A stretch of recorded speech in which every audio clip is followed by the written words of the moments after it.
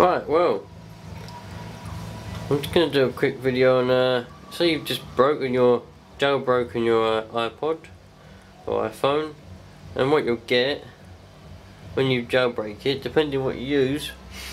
I used Absinthe to jailbreak this, and you'll get this, Cyndia. And it's just like the App Store, you know, you get everything that Apple didn't accept maybe for their App Store or something like that will be shown up in here. You've got you get all these features, you know, there's a main page, it's got popular features and stuff like that on it, and information, stuff like that, and it will reload it or whatever. But down here you've got your categories, you've got changes, search, and there's sections.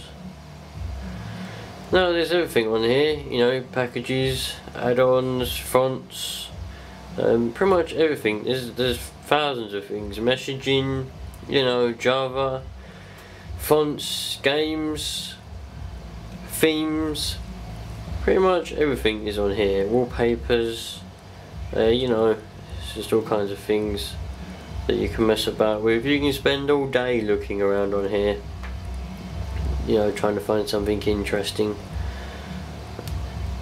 I've got a few fonts that I've been playing with. I've got the Ubuntu font, which is quite good. It's quite interesting. It's basically just the same as you would get with Ubuntu, to be honest with you. Or you can get some themes. Now, I haven't really played with this yet, so I don't really know what's on here.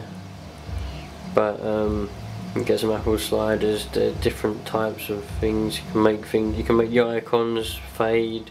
There's all kinds of things you can do with it. But pretty much everything that you would have to pay for is free, and you have to use this Cyndia. You're able to do it. I will be doing a video on how to jailbreak an iPod or an iPhone shortly. I've got a couple that I need to jailbreak.